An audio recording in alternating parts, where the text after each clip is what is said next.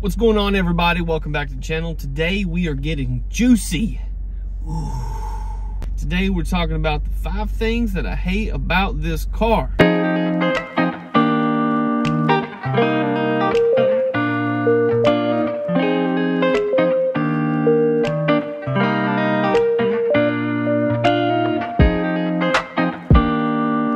All right, coming in at number 1, the brakes. If you've driven this car, the brakes on this car are absolutely horrible. I don't know if, since they took the fenders from the Subaru Crosstrek, if they just decided to bring the brakes over too or what, but Subaru really dropped the ball on this car when it comes to the brakes. 2 piston brakes in the front. I don't even know what it is in the back, to be honest with you, but they're awful. They're horrible. My 1996 Ford Ranger has better stopping power than this car. I don't know if it's so bad to me because I'm coming from a 2020 GTI that had the Golf R. They had the performance package. So I had the Golf R brakes, which were 4 piston in the front, 2 piston in the back. They were absolutely amazing, especially for that car, and especially for how much you pay for that car. And it just falls short so bad. And I don't know if a lot of other manufacturers are like this. My GTI wasn't like this. The Honda Civic I had before that wasn't like this. And I've put numerous sets of brake pads on other vehicles. I've never had this issue. But they smelled horrible the first 300 to 500 miles I owned this car. I mean, they smelled terrible. I'd go 2 minutes down the road, not getting over 20 miles an hour, not having to brake hard at all. I'd get out and it'd smell absolutely horrible. It smelled like I was riding them for the last 20 minutes down the interstate. It smelled terrible. So yeah, number 1, the brakes, for sure. All right, coming in at number 2, the stock wheels on the base. Now, my problem isn't with the design. My problem is with the size. They are a 17-inch wheel, which on this car, which it's not bad. That's a decently sized wheel. But on this car, with the huge fender wells that it has, it's got monster truck status for sure. I love the stock design. I love how I haven't liked the stock design wheel on any car that I've owned until this one. I love them. I feel no need to get, wheels anytime soon because I like the way these look and I like how they look on the car. But I hate that they're a 17. Hate it. I'm used to like an 18 or a 19, and that really looks good, really fills the fender well up. This one, all right, coming in number 3. This isn't really like a hate, more so just a pet peeve, and it's really starting to become a trend in newer cars. It's not a trend I like. You may like it. I hate it, but it's the lack of AC controls in this car. You have a temperature control button. You have your front and rear defrost buttons, and that's it. Everything else is buried in the infotainment.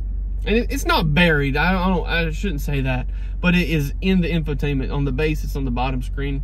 On the trims above it, I don't know where it's at in the infotainment, but on this base car, on the base model, it's in the bottom screen. The buttons don't have any sort of like feedback or anything. They don't vibrate. They make a beep. They make a noise.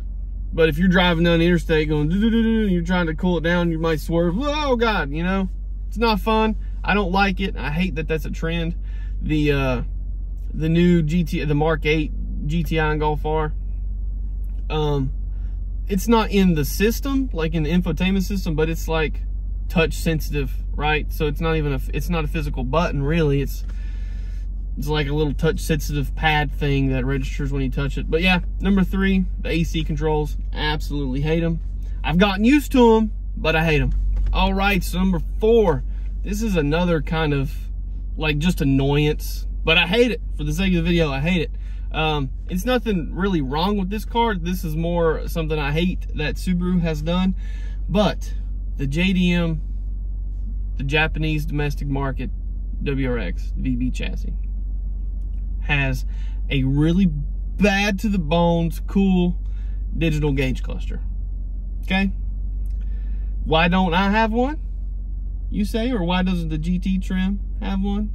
Because Subaru decided that they were only going to keep that option for the JDM market, which I think is dumb. I hate it. Like, this is a base car, but given the option, I definitely would have tried to opt for that. Like, right? Like, if I was me and I would have been able to order this car, I would have ordered it with that digital cluster. It's really cool. Other cars are doing it. The Civic Si has one. The Integras have one. You know, there's a lot of other cool cars that are kind of in this price range that are getting those like more luxurious options and features. And I think it's dumb that Subaru held out on the American. Oh God, camera fell. All right, we're good. Okay, cool. I think it's stupid that Subaru held out on us for that. So yeah, number 4, the lack of the digital cluster that the JDM cars have. All right, so that's kind of funny. My phone overheated halfway through the previous recording, and it like shut off. So I had to let it cool down, and I went back and watched the clip that I recorded. It was fine, but it was still, the phone was still hot, like it was still bugging out, and I guess that whole file got corrupted. So number 5 was the steering feel on this car. It's numb, it's dull, it's not super light, but it's not super heavy either, and there's no way you can adjust it. Subaru didn't give you any sort of drive modes or anything on this car. So the weight of the wheel is like set, like there's nothing you can do about it. And it's not horrible, but it's not like a GT3 or Golf R. And you know, I know that's not what this car's supposed to be, right? I know that. It's a commuter car that's sporty and has cool turbo noises and a cool boxer noise. I'm aware of that. And I appreciate the effort that Subaru put into making this one better than the last generation, as far as like steering feel and all that sort of stuff. Because from what I understand, it's a huge improvement over the V8 chassis. But still, I mean, at least give us a drive mode so we can change the weight of the steering. You know, we're about to rip around some back roads and, oh, excuse me, almost died. You're about to rip around some back roads, you reach over, you hit your button, steering gets stiffer, you feel like you're in a race car. I mean, that's nice, right? Everybody loves that. I mean, for my parents had a 2012 Camry. That had a button, a drive mode button.